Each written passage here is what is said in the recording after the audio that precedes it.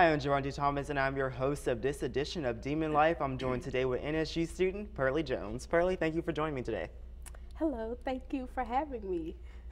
So you are very, very involved on campus. You're the president of Demon Support Demons. So just tell me a little bit about that organization. Well, Demon Support Demons is a group that we created to raise awareness of sexual assault and educate students on what consent is. And we just want to get the campus more aware of, those things that go on. And we want to let students know how to report and, situations like that.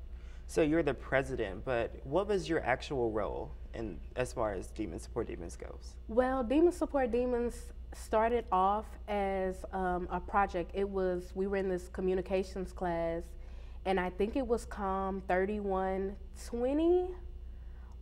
But the assignment was for us to help Title IX and create a memorandum of understanding with, our city officials and people on campus and nurses on how to handle sexual assault.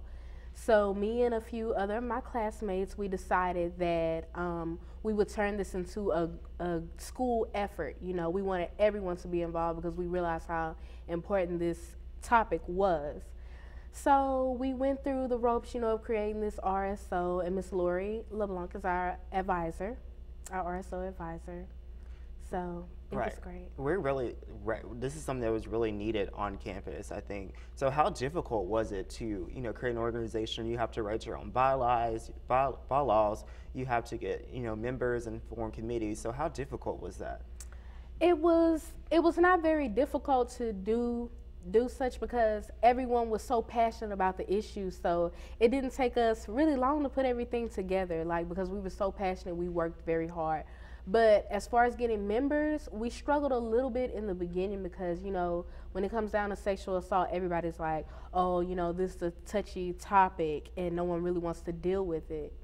So after a while, people start to see our events and they were drawn to us because they realized we don't just focus on, one thing. We also focus on what sexual consent is and stuff. So a lot of people wanted to be included. So what exactly is sexual consent? Sexual consent is a verbal agreement. Well, sometimes it's verbal, sometimes it's nonverbal. It's just basically giving an agreement to someone during sex, like what you want and what you do not want, that type of thing. And you cannot give sexual consent if you've been drinking, or you're under the influence of alcohol or drugs, So if someone, let's say, two people are at a party or something and there's alcohol involved, so whatever transpires after the party, that's not consent, even because they're not in a sober mindset to give a simple yes or a no. So it's not consent. Okay.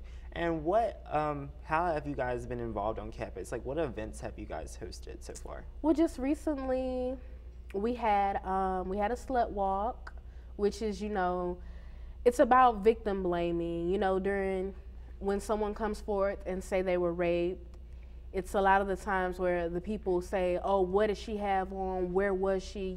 They ask questions like that. But that's really a victim blaming mindset because no matter what a woman wears, no matter where she goes, she does not need to be sexually assaulted. She doesn't deserve it. And back to victim blaming, is that something, do you think people do that intentionally, or are they just not understanding what they're saying?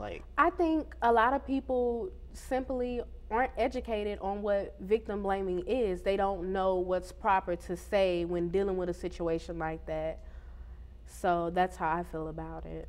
So how do we make, our society more informed about it? How do we go from not being informed about it to being able to, talk to our victims, be able to help our victims? Well, I think that if we all open our minds and if we put ourselves in the victim's shoes, what happened to them, and think, what if it was us, and like that, then maybe we could move past the victim blaming.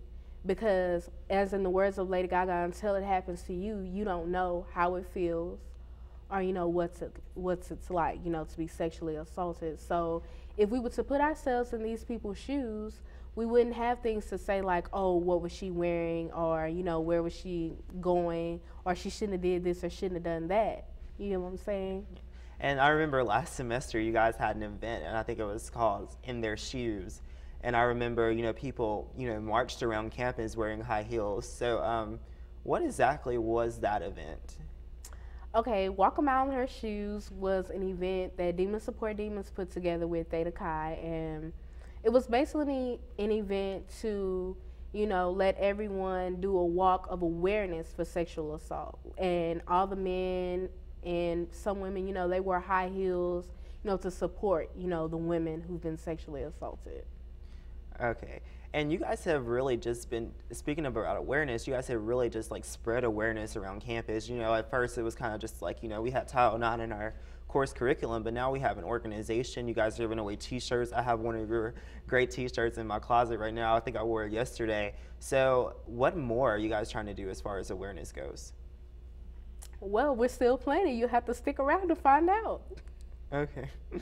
And you guys have great support from the administration. You guys have Dean Conan. You guys have Lori LeBlanc. So how does it feel like to have the entire administration having your back?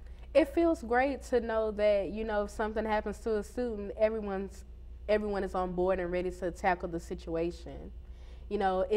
That's very important for a victim to feel that someone cares. And the support Dean Conan and Miss Lori give us is amazing. Like they make everyone feel welcome to share their stories and report, most importantly. And so back to the victims. What is, after the sexual assault, what are the first steps? After the sexual assault, you can either report to Dean Conan, or you can report to the counselors on campus, or even the university police. Okay, and so what exactly is like the reporting? Like, is it just like a form? Like, what is that? Like, what is the process? It is a form that you fill out, and it's basically talking just like you and I are talking. You're going to give the details in the story like that, or as far as you want to go to the dean or the counselor or the police or whoever else. Okay, so it's pretty much up to the victim as far as like how far they want to go with it. It's pretty much up to the victim. So why is it that is so underreported? Is like, where is like the fear in it? The fear is a lot of students have a fear that they will be retaliated against by administrators, but that's not what we do here. They have a fear that they'll be retaliated against by the students if they speak out about what has happened to them, but there are policies on campus, to keep things like that from happening. Okay, and also one thing that you guys do a great job with bystander awareness. So what exactly is it to be a bystander? To be a bystander, is to basically know your surroundings and know the other person's surroundings, and don't just watch something bad happen to someone. Like, say for instance, we're at a bar and I see this guy harassing another lady. He's constantly asking her, "Let me take you home," when he knows she's under the influence. I could go over and be like, "Hey, would you like to ride home with me?" Or, or veer him away from her, or veer her away from him, rather. Yes. All right. And so how do we get away from that, like, bystander culture? Because, we have that mindset where it's kind of just like, we stick to ourselves, or like, like, that's not my friend, or that's not someone that I know. Mm-hmm. It's like, how do we get the courage to, like, you guys had a lot of courage to start this organization. So how do we get that kind of courage? Did you guys Everyone should get that courage, because as I explained to you earlier, we should all put ourselves in those shoes. That maybe it's not your friend, or maybe it's not your sister or someone related to you, but it very well could be. What would you want to be done if that was your relative? What if it was your relative and they were alone and someone was doing that? Wouldn't you want somebody to stand up and speak and take up for your little sister or, your friend if you weren't there? And if you could leave NSU with, a legacy that you left behind, like from this organization, like what is one thing that you want to leave students with, like from your involvement in Demon Support Demons?